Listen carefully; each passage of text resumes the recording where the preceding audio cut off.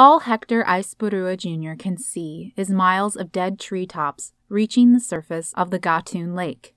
As he looks out over the water, he tries to picture what the land looked like before it was flooded to create part of the Panama Canal.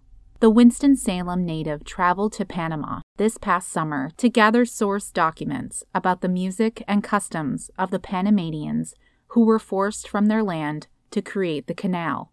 Through writing about their music and culture, Aizpurúa hopes this group of people will not be forgotten. One way to give somebody their spirit back is to talk about their music, their culture, and who they were, he explains.